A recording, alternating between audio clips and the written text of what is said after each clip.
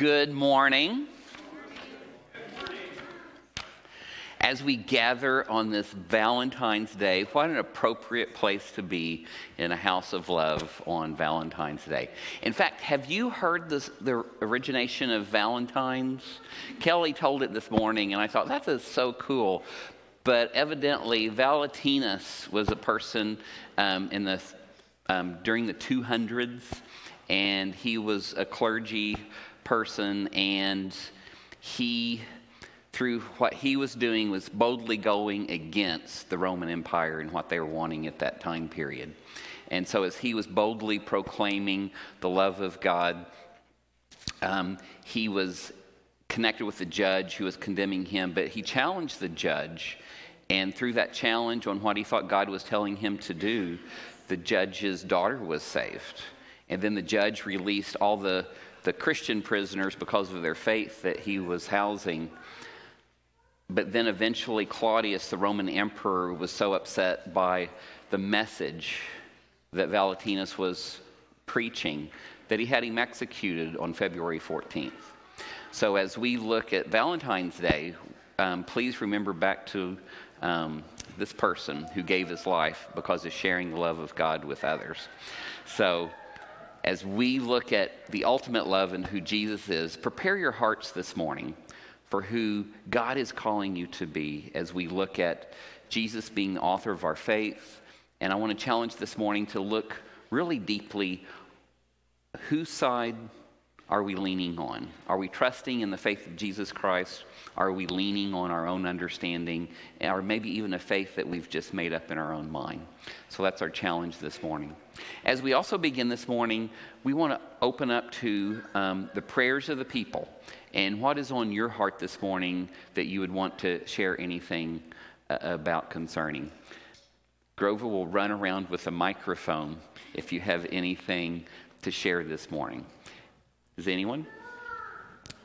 I'll mention, please be in prayer for Sherry Lee and family. Her mom passed this week, so remember her in prayer, and the funeral will be next week, but they'd very much appreciate our prayers. I just want to lift up the Kennett family. They lost their son, who was 14. He was a student of Shaw, and I was very blessed to be his teacher last year, so please be in prayer for that whole family. Anyone else this morning? Also pray for apparently big snow's coming this week, so we pray for that. If anyone at home or anyone here has any issues that you need, call the church and we'll do what we can to help you out with that. Let's pray. God, as we recognize the incredible love that you displayed for us by giving your life for us, thank you for opening this doorway, that as we surrender fully to you, that you open up a life that is eternal for us. God, help us to be able to communicate this clearly and effectively with those around us, and help us this morning as we boldly look to you as a source of all hope. In Jesus' precious name we pray. Amen. Well, good morning and happy Valentine's Day to everyone. Let's all stand.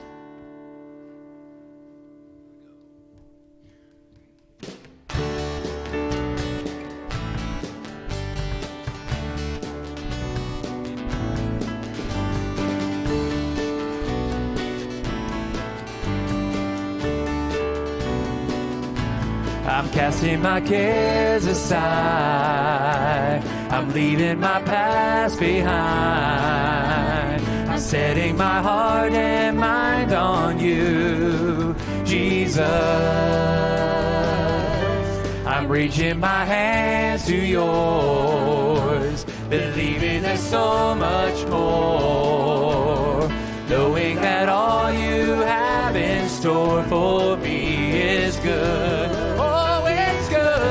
Today is a day you have made. I will rejoice and be glad in it. Today is a day you have made. I will rejoice and be glad in it. And I won't worry about tomorrow. I'm trusting in what you say. Today is a day.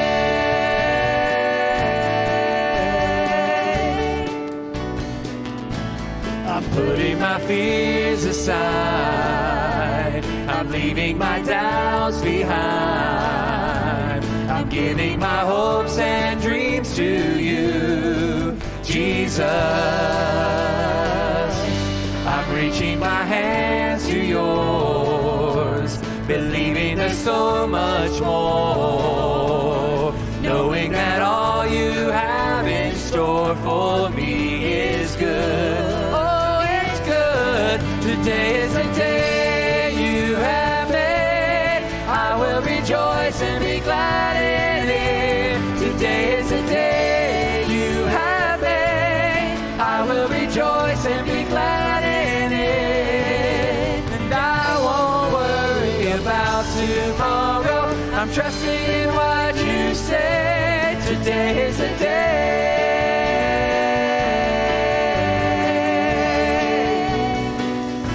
Today is the day you have made. I will rejoice and be glad in it. Today is the day you have made. I will rejoice and be glad in it. And I won't worry about tomorrow. I'm giving you my fears and sorrows. Where you lead me, I will follow. I'm trusting in what you say. Today is the day. Today is the day. Today is the day.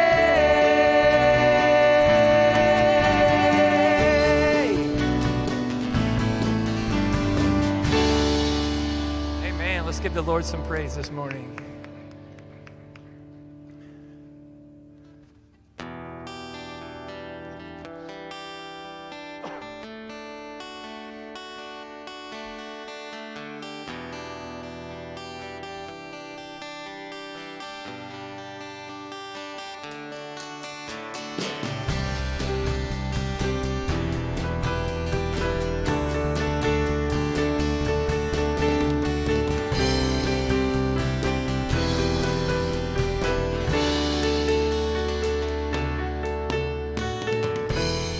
Nothing can separate,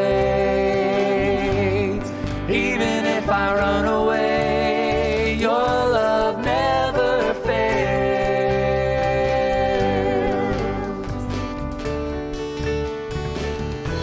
I know I still make mistakes, but you have new mercies for me every day. Your love never fails.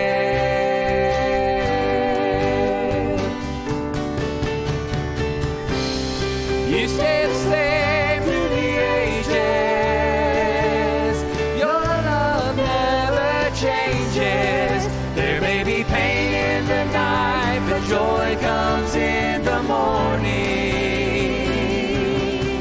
And when the oceans rage, I don't have to be afraid, because I know that you love me.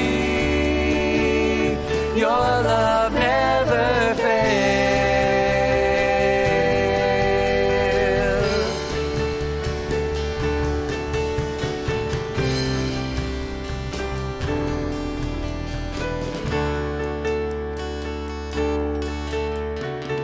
The wind is strong and the water's deep.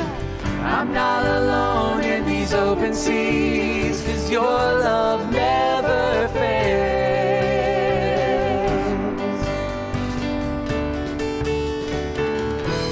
The chasm is far too wide.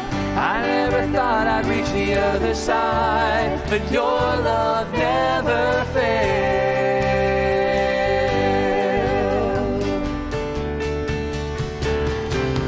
You stay the same through the ages. Your love never changes. There may be pain in the night, but joy comes in the morning. And when the oceans rage, I don't have to be afraid, because I know that you love me.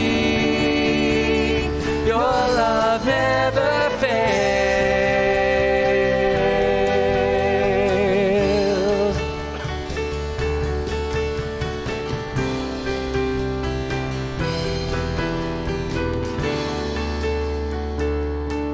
and you make all things work together for my good. Yes, you make all things work together for my good. You make all things work together for my good. You make all things work together for my good. Oh, you stay the same through the ages. Your love never changes. There may be pain in the night, but joy comes in the morning. And when the oceans rage, I don't have to be afraid, because I know that you love me. Your love never fails.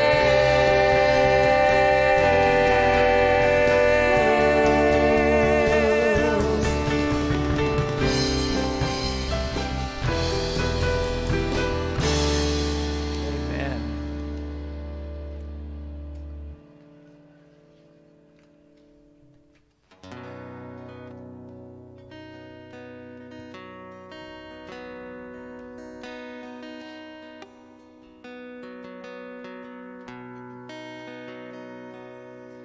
You stood before creation,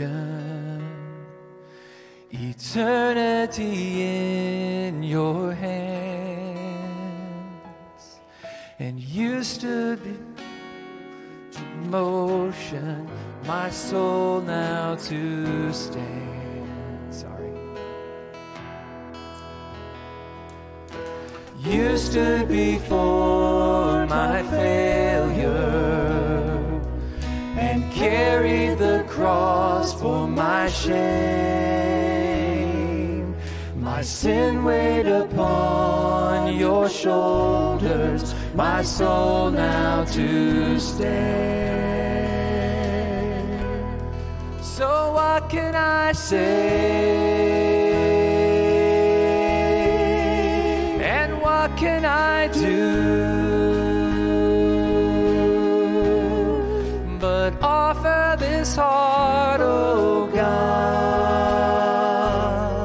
completely to you. So I walk upon salvation, your spirit alive in me, this life to declare your promise, my soul now to stand. So what can I say? And what can I do? But offer this heart, oh God, completely to you. Oh, what can I say? And what can I do? But offer this heart, oh God, completely to you.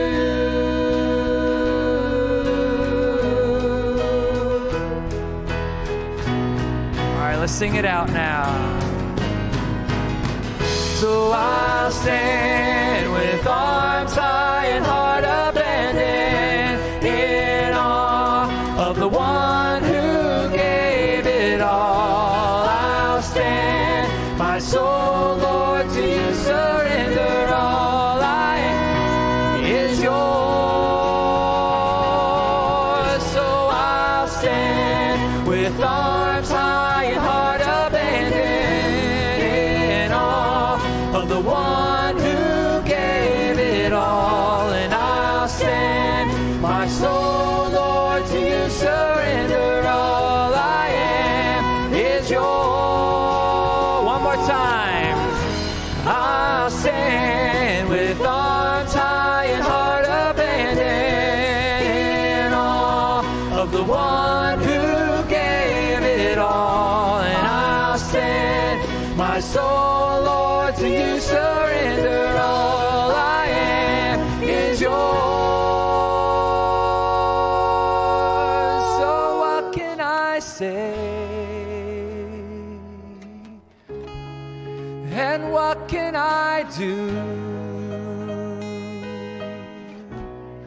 but offer this heart, oh God, completely to you? So what can I say? And what can I do but offer this heart, oh God, completely to you.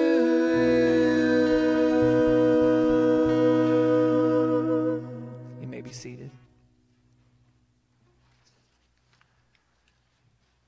Father, we love you so much, and we're just so blessed to have this assurance of faith, Lord, that you have done what we could never do. And in light of that, Lord, we, just like this song says, when the question comes, what can we do? Offer our lives. That's what you want, Lord. You don't want our perfection. You want our heart. And I pray, Lord, that that is what we understand over the course of our lifetime, as much as we strive to please you, and we should strive to please you. But if our heart's not in it, Lord, then it's meaningless to you. So may our hearts be tender and humble and thankful for all that you have done for us, Lord. And Lord, as we have a time of offering, I pray, Father, that you would bless what we give. And I pray that as we give, our hearts would be grateful and humble. Lord, we love you so much, and we thank you for all that you've done. We ask it all in Jesus' name. Amen. As the children are being dismissed, we're going to sing a song. It's called The Change in Me. It's about the work of the Holy Spirit. And we have sung it once or twice maybe before, and you're welcome to sing along. But I love the lyrics to this song because for the first time in many years of supposedly following Christ, really for the first time in just the past 2 or 3 years, have I seen this change in my own life. And I know that it is the direct result of just the time that I spend with the Lord and the work of the Holy Spirit as this perspective has changed. The desire of the things of the flesh become less and less, and the desire of the things of God and His Word become more and more. And the more time we spend at the feet of Christ and the more time that we spend in His Word, the more we're going to see the pendulum kind of shift in the other direction. My prayer for all of us is that as we go through our walk with Christ, okay, I'm going to pause because my wife is struggling right now. It's okay.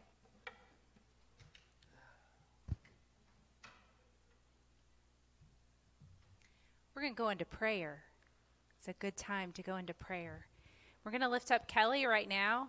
You guys know that she has some health issues that sometimes cause this, and weather issues and things like that. And so, Lord, we just lift Kelly up to you right now, Father God. We lift up Kelly, and we ask for your strength and your peace and your comfort, Lord.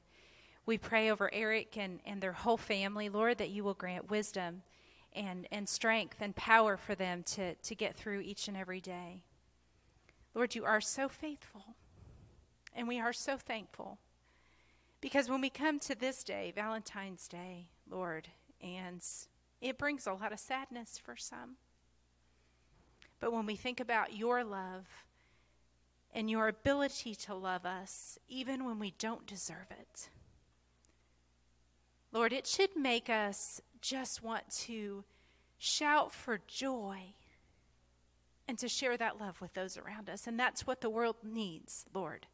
They don't need Valentine's Day chocolates and flowers and the things of the world, Lord. They need love, genuine, unconditional love. And that's what you've given us. And that's what you continue to give us every time we fall down, every time we fail, every time we turn our back on you. You chase after us. And you pursue us. And you love us. And you never give up on us. So, Lord, I'm asking right now that you empower each and every one of us by your Spirit to not give up on this world, to not watch the news and then shut down, to close ourselves up in our homes and not reach out to those around us, but instead, Father God, that we will love them unconditionally, that we will pursue them, Lord Jesus, in your name, in the name of the Lord Jesus Christ, that we will pursue them, Father God, like you pursue us, so that we can proclaim your name and they can experience your love and your joy. Father, I lift up Kelly to you right now, because not only do you love us that much, Lord, that you offer us unconditional love, but you're also the great healer. You're also compassionate and giving. And Father God, we just lift that family up to you, and we lift up our world to you, Lord. That when we seek, we will find. That when we knock, you will open. And that you will not stop pursuing us. And so in turn, Lord, we give you our lives, and we will not stop pursuing you and following you, trusting you and loving you. Father, we lift these things up in the name of Jesus, and we come with hearts of thanksgiving. Lord, bring your Spirit upon this place. Do not leave us the same. Change us. You be the change in us that the world cannot deny, that the world can see, and that the world will want. We love you, and we praise you, and we give you glory. In Jesus' holy and precious name, amen.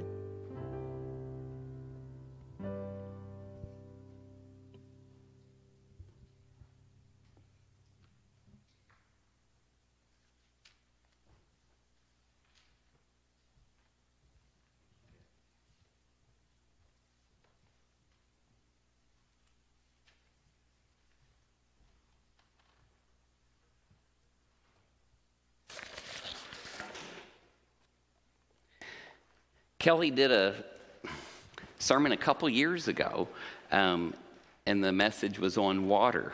If you remember, she used John 4 as the passage of looking at the living water. But as part of that message, she talked about that she has something called POTS, which is postural orthostatic tachycardia syndrome, which means sometimes the blood is more in the legs than in the brain, and so then it causes her to faint. So please, and also it led to chronic fatigue with her in the past. So thank you, Debbie, for leading us in prayer, and we'll continue praying for Kelly as she is dealing with her episode right now, and for Eric and the rest of the family. As we continue worshiping this morning, it's so important to recognize that whatever is going on in our life and whatever we have to deal with, that we have an incredibly loving, caring Jesus to turn to. And that no matter what is in front of us that we have to face. And I'm so inspired by Kelly, as she has always put Jesus first and has been the ultimate source of her strength and hope through whatever medical stuff that she has had to deal with. So we're praying for you, Kelly. As we continue to worship this morning and remembering Kelly as we do so, I want to talk a little bit about who do we lean on for our source of strength and hope for things. And things do come up in our way, and things happen in our lives that are surprises and things that we're not wanting, anticipating. How do we deal with that? When I was in church camp a few years ago. But as a teenager in church camp, we sang a song, "Whose Side Are You Leaning On?" No one in first service knew that song. Does anyone know? Whose side are you leaning on? Leaning on the Lord's side. Okay, no one knows it either, so it's only me. But it's a song that talked about leaning and where do you get your strength and your hope from, and it should be on the Lord's side. One of the issues, though, as we go through life, we are bombarded with different ideas from our culture about who is God, what is God like, what does God expect from us, and very often those messages are incorrect. I mean, they're very different than what is presented in Scripture. As we begin this message, I'm going to be talking from and reading from Acts 19. And here Paul is he runs upon 12 men who they have started a journey, but they didn't have a lot of knowledge, and he helps them with that. It reminds me a couple years ago that we had a gentleman. I actually had a phone call from a friend at the Presbyterian Church, and his son was friends with someone out in California, in Los Angeles, who was a new Christian, and he was a Muslim who converted to Christianity. And he was wanting to share his testimony, and he was new, but he was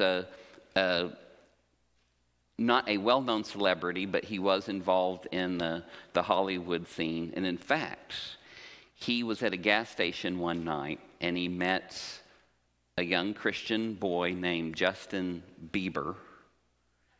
And Justin Bieber shared with him about his faith and explained it to him and invited him to his own personal Bible study. And this man took him up on that, and he became a Christian.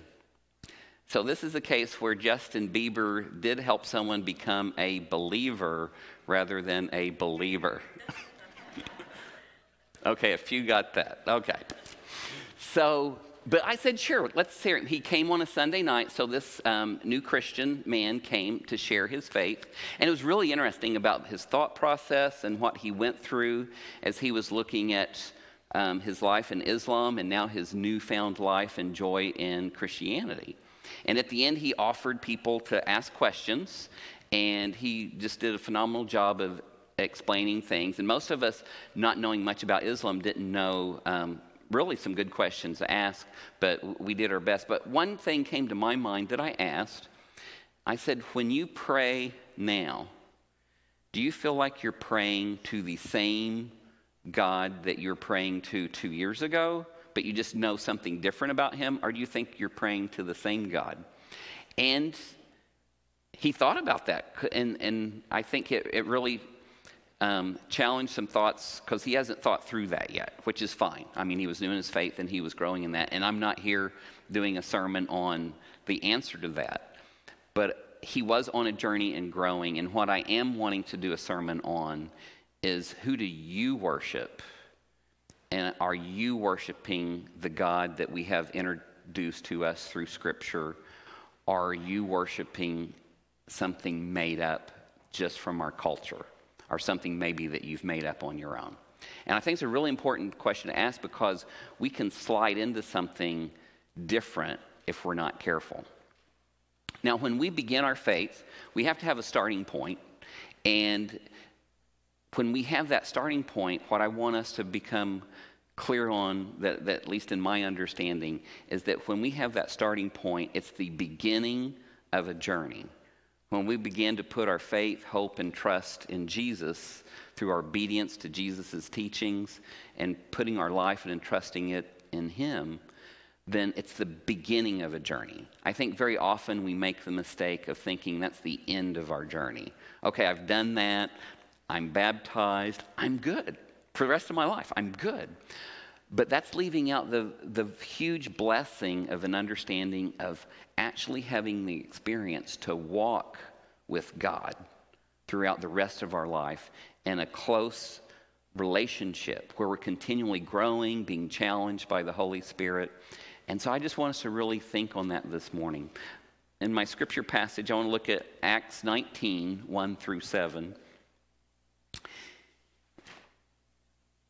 While Apollos was in Corinth, Paul took the road through the interior and arrived in Ephesus, and there he found some disciples, and he asked them, "Did you receive the Holy Spirit when you believed?" They answered, "No, we've not even heard of the Holy Spirit." So Paul asked, "Then what baptism did you receive?" "John's baptism," they replied. Paul said, "John's baptism was a baptism of repentance. He told the people to believe in the one coming after him, that is, in Jesus. And on hearing this, they were baptized in the name of Lord Jesus. Then Paul placed his hands on them, and the Holy Spirit came on them, and they spoke in tongues and prophesied, and there were about 12 men in all." So here we have a little example of Paul as he's on his missionary journey. He comes to Ephesus. And Ephesus, you may or may not remember, Ephesus is a really booming place during this time period. Ephesus, you might call it like the New York of the time period. It was on a port on what is now modern-day Turkey. So it's on a port on the Mediterranean.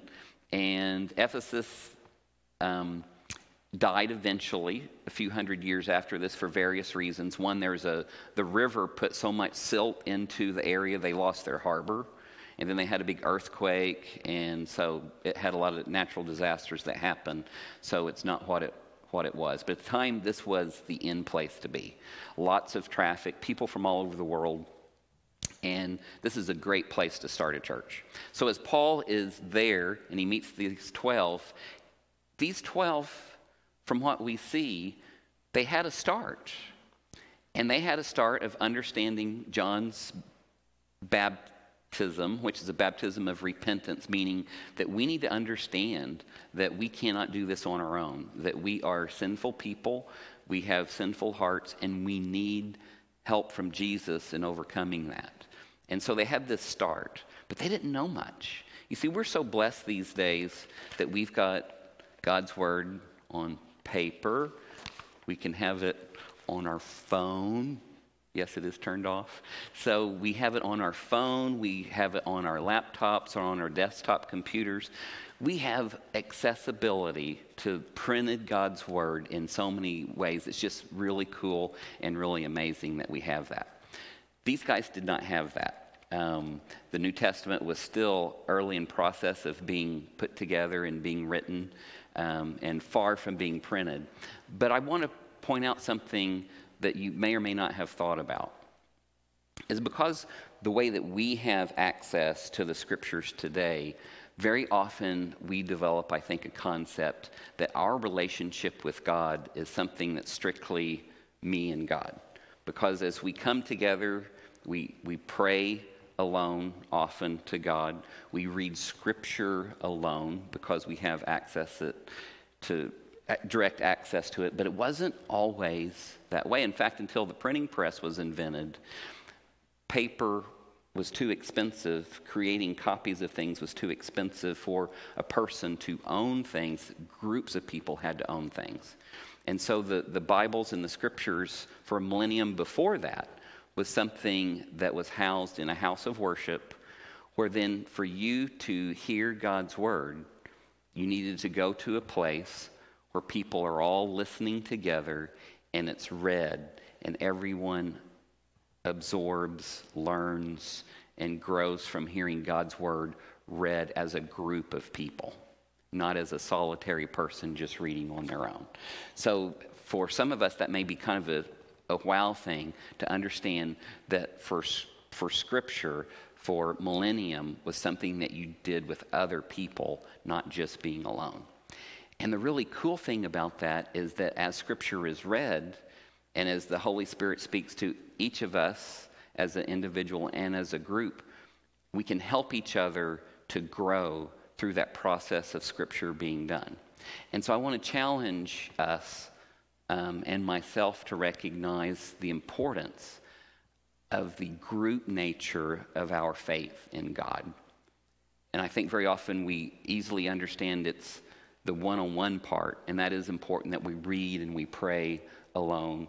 But it's also very, very important that we gather as a group to do it as well, and to hear God's Word from other people's perspective. When we don't, we're very vulnerable to all these other sources of coming into our life and incorrectly teaching us about who God is and the nature of God and who we're called to be as followers of God. And in fact, there are a group of researchers, and they were originally from Princeton, but a book came out almost 15 years ago called Soul Searching, where they put their evidence that they put together from their research. But what they found was the majority of especially young people, but now they say that it's grown into really our entire population, that we have developed a new religion in our country that is called Christianity, but it's very contrary to what's presented in the scriptures. And this new religion has three main parts to it. And the first part is that the holy God of the universe exists to make me happy. And we laugh and we chuckle about that, but that's the first tenet of the religion, is that God exists to make me happy. And so God is there and exists, and yes, created the world and all that we see, but the reason he exists is to make me happy. Now, another tenet of this is that God wants me to do good. And as long as my good deeds outweigh my bad deeds, then I'm good to go. And so this is a moral aspect of God that looks at, for that individual who is practicing this, who they said their research says it's the majority of the people in the United States who say that they're Christian, that they're good if their good deeds outweigh their bad deeds, and that they have an understanding that God exists to make me happy. That's incredible. But then I look at my own self and I think, have I been allowing this to creep into my own life? When I experience and understand my own sin, do I write it off and think, well, I've done a lot of other good things too, and it's really not that bad, what I do that's wrong. I could do a lot worse things, and there's other people out there who do a lot worse than me. And so it's a huge temptation to be able to think we can write off the things that we do that are sin as something that's okay because I have all these other good things that I do, and that bad that I do isn't really that bad, which goes against the total thing of what Jesus did on the cross for us. That if we really understand what Jesus did, any sin that we have is horrible and puts a barrier between us and God in that relationship. But what Jesus did on the cross opens up this doorway of connecting so that when we face judgment one day, if we're putting our faith and trust and hope in Jesus, all that is seen on Judgment Day is the perfection of Jesus. And our sin is not there. It is wiped away as far as the east is from the west. I would much rather have that than have my good deeds outweigh my bad deeds, because I don't know if that would work for me. So be careful. Don't let that creep into your life, that as long as your good deeds outweigh your bad deeds, that you're okay. And the other one I mentioned, that God exists to make us happy. You know who that reminds me of? Santa Claus. Santa Claus exists to bring presents and toys to us and only good things. Do we think of God a lot that way? That God exists just to make us happy? The third primary issue that this group of researchers said about this false religion is that God is quite content just waiting a long ways away from us, waiting for us to call on him to come do something for us. And that would be called deism, but God is very distant and is quite content to just sit back and relax until we need something, and then to jump up and then intervene in our lives. So in this religion, there's no ongoing relationship between us and the Holy Spirit, speaking to us, convicting us to move on and to do more. It's just not there. So again, these three things to look out for. One is looking at that in this false religion is that our good needs need to outweigh our bad deeds, that God just wants us to be moral. One, that God wants us to be happy, and that's God's primary concern. And then thirdly, that God is very distant until we need him, and then he'll come running. If someone has this as their religion, and they call it Christianity, think about all the weaknesses to that. And what happens, they found, is that whenever difficult times come in life, and the problems that a person is facing don't go away, then they give up on this religion and say, I don't believe in God anymore. When the truth of the matter is, the God that they were worshiping isn't the God that's presented in Scripture. It's very different. When we look at the God that Paul is preaching and following, just think what Paul went through. He went through stonings, whippings with a whip, imprisonment. He went through horrible things with a sense of courage and direction as he felt called to proclaim the love of Jesus throughout the Roman Empire and bringing it to the non-believing Jewish folk, to the Gentiles. And with that passion that he had as he went forth doing that, he did so with great trial and tribulation. If you asked him, are you happy? What do you think he would say? He would say, life is tough sometimes, but I am full of joy. I am so happy to be doing what God has called me to be doing. So for us, where are you at on your journey? Whose side are you leaning on? I was privileged just a few weeks ago. Someone contacted me on Facebook, and it's a local couple, and they have a little baby. And he said, hey, I was planning on coming to your Bible study tonight. And through conversation on Facebook, saw that he and his wife are planning on going to China soon. And they felt this calling from God to go to a part of China where there is no Christianity. In fact, it's a section of southeast China, just up from Vietnam, the Vietnam border, where when Hudson Taylor and other missionaries went a long time ago, they never went to this section. And there are no known churches in this section of China whatsoever. And this couple felt like God was calling them to go there.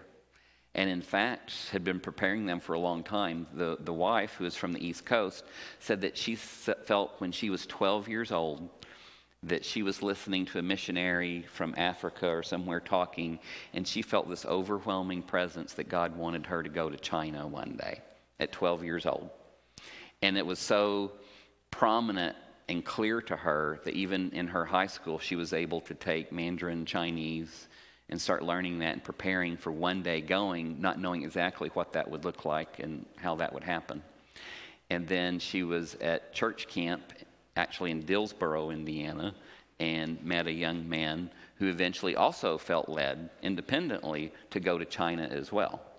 And they were married, and they've had some training. They went to Beijing a few years ago and learning more of Chinese culture and things, and working with the missionary there, who while they were there, the Chinese government found out about this missionary and sent him home. And they eventually came back and raised support. And I asked them, no, so what mission agency are you working through? And they're like, none. There's no mission agency at all that goes to this area of China. And we're just doing it all completely independently.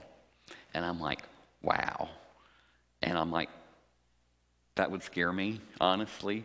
And I said, so how does this work? You just going to get off a plane and be, no one's meeting you at the airport and you're just starting from scratch? And they're like, yeah. They said, we do. He said, we've prepped ahead, and that our friends in Beijing who know the language better than us are looking for us for a house to rent online. And so they will be, they'll have a place to stay. And then he is going to take Mandarin at a local university. and to learn that. And that's their plans. And I'm like, wow, that would be, how's Kelly? She's perking up quite a bit. Okay. You don't have to. You can take care of Kelly. Okay. So I'm like, wow. So they're raising support, and whenever that's finished, they're heading off to China.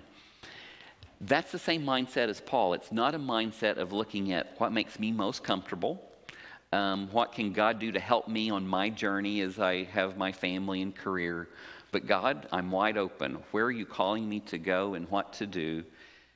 And that is just so cool to see when people do that. And I'm just amazed at that. Well, I want to challenge all of us that often we don't see that. And especially from our culture, we don't see that and understand that. And very often our culture teaches us about the religion that I just mentioned. So as you live out your walk, how can you make sure that you don't let this false information about who God is, or this false information about what Christianity is, how can you keep that from invading your thought process and who you are? And for me, my understanding is that we keep ourselves understanding of who God is by together meeting with other people and using God's word and letting it speak to us not only as individuals but as a group. And for my own life, I have found the most that I have learned in my life, because I read scripture by myself and I also do it in a group. And I fell in love with meeting with other people in a group reading scripture when I was in college, actually. So my sophomore year, my roommate started leading a Bible study in my room. And it was just cool, meeting with other guys on the floor. And we would read God's word. And we were from, all over the United States. And we brought what we had. And it wasn't so much the teacher and what the teacher was teaching, but each of us, as we were sharing how the word was impacting who we were, and we shared that together, really made an impact on who I was and my understanding of Scripture.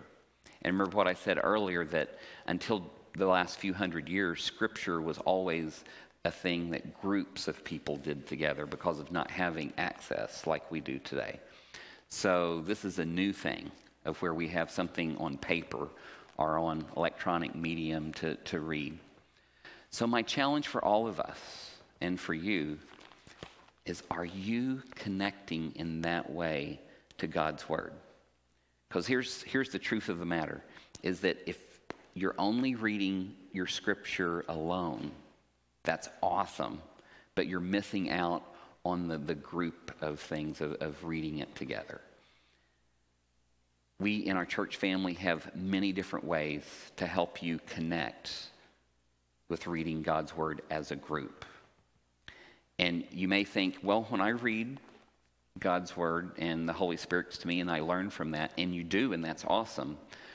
But when you're not connected in a group, then that group is missing out on your input that you could give to the group. And also you're missing out on the input the rest of the people in that group can give with you. And it's an amazing thing when followers of Christ come together and discuss his word. And it's very powerful, and it's real, and it's transforming. And I just want to say to you, please look up online under the groups button. We have many that you can pick from. And I know it's been really hard during COVID to be able to do that. But we see the light at the end of the tunnel of coming with this. And I really want you to begin really thinking deeply, if you're not involved now, to consider doing that. Sunday morning, there's several during the Sunday school time.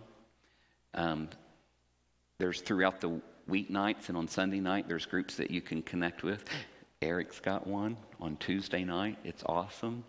The Whites have one on Monday night. I've got one on Wednesday night. But look online. There's a place where you can connect, and and you can hear God's Spirit speaking through His Word, through other people, and then you can give input into that as well. And for me, that's where I have found my best opportunity for clarity on who God is and who God is calling me to be, and helping me to understand that the world is teaching me a different view of who God is. And we have to have the input of other people through God's Word to really, I think, clarify things. And your input is very needed within these groups. We have a few questions to look up that Zandria is popping up. How do you know that you're worshiping the correct version of God? Think about that. How do you know? How do you get the answer to that? It is so tempting as well, not only to pick up what our culture is telling us, but it's so easy just to make up God in our own image of who we want God to be, and then make that version of God easy, put God in a little box. How do you know that you're worshiping the correct version of God? What steps are you taking to introduce other folks to the God of the Bible? For us to truly be who God is calling us to be, and it involves sharing the good news. We're all called in the Great Commission to share God with other people. Do you find that really difficult? I do sometimes. Where are you at in that process of being able to communicate that to others? As Eric plays a little bit, just listen to the Holy Spirit speak to you. What is your next step that you need to take to be more of who God is calling you to be? What is that step looking like? Just be open, and your spirit really open to be who God is calling you to be. God, as we open our hearts to you this morning, help us to be digging in to see who you really are. Help us to transform our thinking to recognize who you are for who you are in truth, and not something that we make up or our culture has made up. God, just speak to us, and may we have the courage to do and be what you call us to be and do. In Jesus' name we pray. Amen.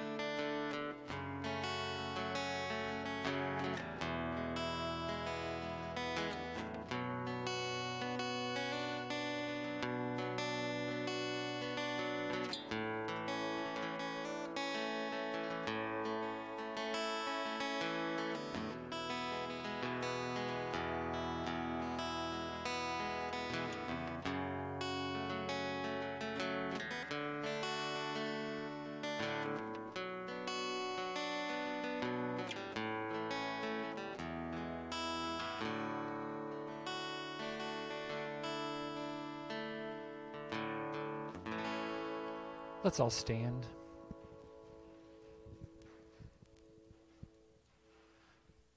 How do I say thank you, Lord, for the way that you love and the way that you come, for all that you've done and all that you'll do. My heart pours out, thank you. And you don't have to come, but you always do. And you show up in splendor and change the whole room. You don't have to come, but you always do. You show up in splendor and change the whole room. How do I say thank you, Lord, for the life that you gave and the cross that you bore, for the love you poured out to ransom my soul. My heart pours out this thankful song. You don't have to come, but you always do. You show up in splendor and change the whole room. Oh, you don't have to come, but you always do. You show up in splendor and change the whole room. You walk through all of my walls and you conquered my shame. Stepped into my past, filled my world with grace. You didn't have to, God, but you wanted to.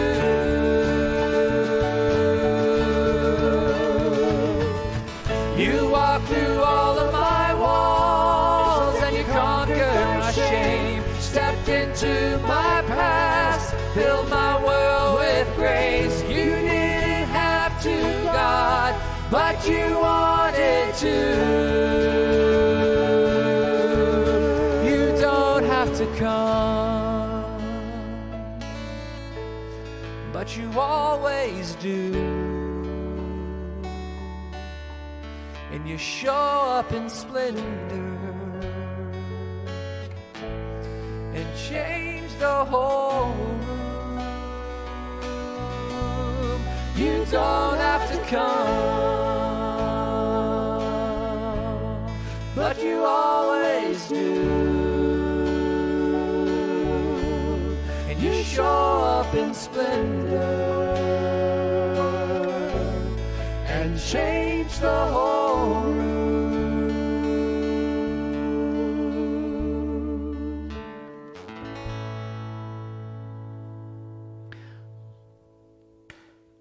Holy God, may we listen to your Spirit speaking to us, and may we be willing with courage to take that next step that we need to take. In Jesus' precious name we pray. Amen.